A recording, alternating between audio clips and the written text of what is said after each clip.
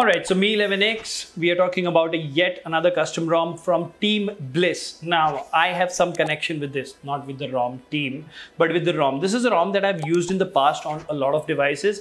I don't exactly remember the Android version, but I think I've seen BlissROM on Android 8 onwards. So this is a ROM which is special because I've experienced it in the past, and to see it on one of the latest cutting edge devices on the latest Android version is always a good feeling. Now I used it since yesterday, I flashed it, ran the benchmark numbers, did the usual drill which I do to give you guys a review, and yeah, Android 12 ROMs for Mi 11X have something special, and that's what we're going to talk about today. So before we get into the details, a happy new year to you guys. I know I'm wishing late, but nonetheless, this year may bring you good health and prosperity. And if you think you like chatting with like-minded people, please join us on Telegram. We have more than 1,500 people having the fun there. You can follow us on Instagram, Twitter, and Facebook. Please subscribe and hit the notification bell icon because it doesn't cost you anything, and it really motivates us to make amazing content like this. Now, without further ado, hello awesome people. Welcome to PhoneOps. My name is Kailash. Let's get going.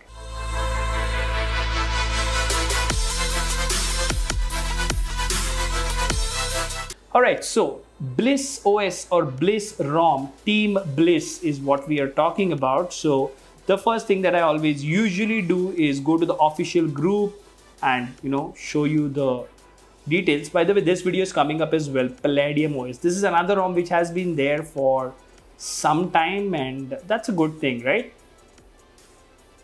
So there you have it, Bliss OS unofficial version 15 based on Android 12, released on the 1st of January 2021. Now, if we look at the changelog over here, Blissify settings, safety net passed, updated Optimus Drunk to 11.31, updated blobs to this, refresh rate settings, added camera go and some Gcam fixes, that's always a good thing, fixed status bar padding and camera halo, some optimization and fixes. Right now, that's not a very long changelog, but that's a good thing for an initial Android 12 release, and although it is unofficial. Now the thing here is that whenever you talk about an Android 12 based AOSP custom ROM for the Mi 11X, either it is the processor or either it is a super refined source code that we are talking about. These ROMs perform really well. And the first thing that you'll see is the app icon animation. Now again, this is sitting in a sweet spot. It's really nice. It opens fine, it closes fine. The app icon animations are great, right? If you swipe from the top to bottom, you do get quick tiles over here, which are usual, nothing unusual going on over here like Descendant OS. This is a very standard Android 12 affair that we are talking about. You do have a lot of quick tiles over here, and if you go to the edit menu, you will see that you have CPU info, reboot, AOD off, caffeine, ambient display, dark theme, invert colors, and your privacy quick access tiles, and you will have a screen recorder somewhere here. I don't know why they're hiding the screen recorder. This is a third video in which I can find it. Where are you?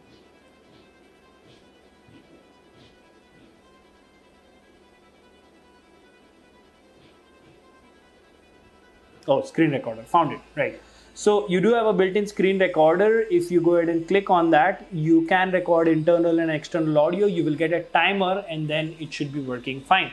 Now remember, we are talking about the Mi 11X, which has never had a problem recording the screen with AOSP ROMs on Android 12, and it shows, there are no stutters. The Google feed, even without the screen recorder, works butter smooth in 120Hz mode, and it does continue the same thing over here as well.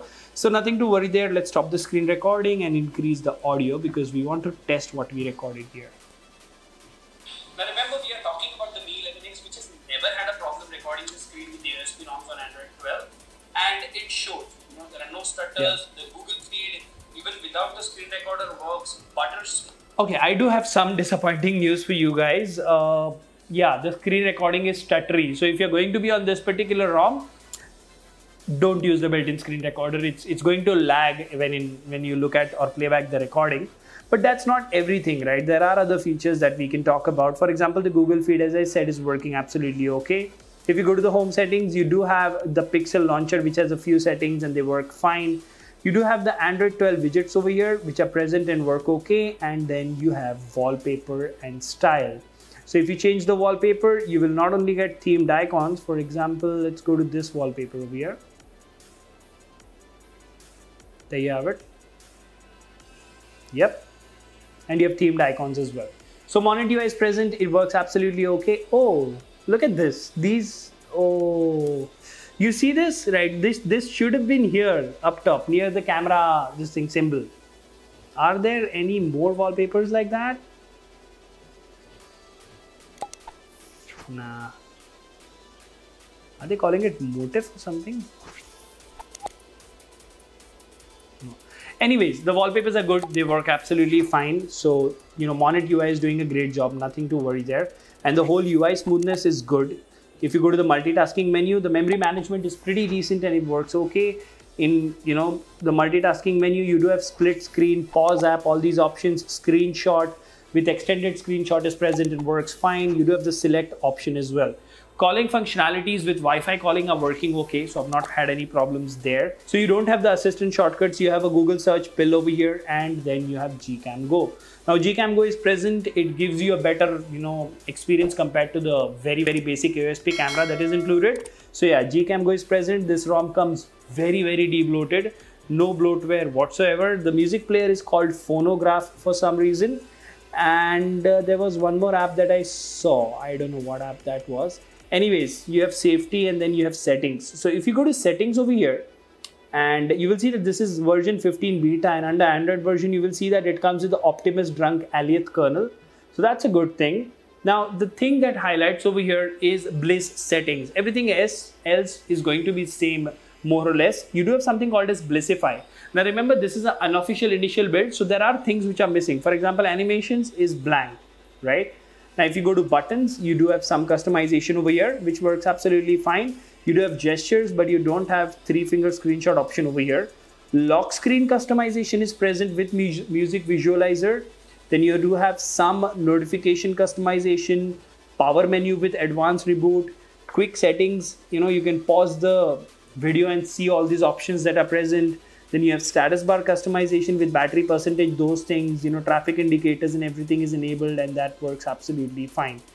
So, you have the themes option in which you can customize Monet, and then you have miscellaneous in which you have some basic info.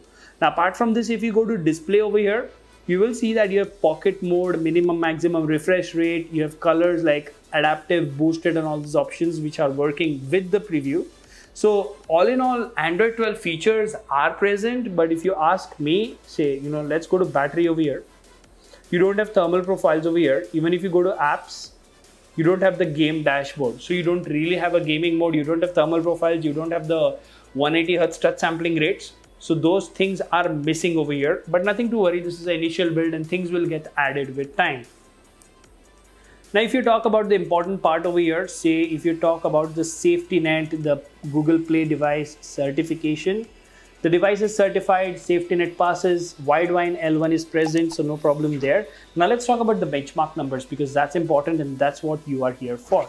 Now, if you go to the screenshots menu and you see this, 230 to 149 GIPS with 95% throttle. Now that's a very good performance. Remember, this device gives you average of 250 something, so that's very close to stock.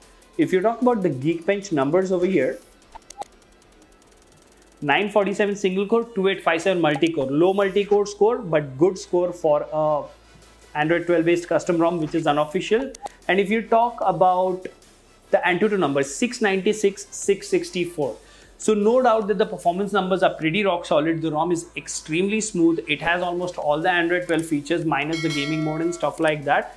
And there are a few things that they need to fix here and there. But I think you can definitely use BlissROM as a daily driver. It gives you decent battery life, good charging speeds, and it is an overall very smooth ROM. Let me know in the comment section what do you think about this particular update. Until the next one, this is Kailash signing off at PhoneOps. Keep smiling. Take care. Goodbye.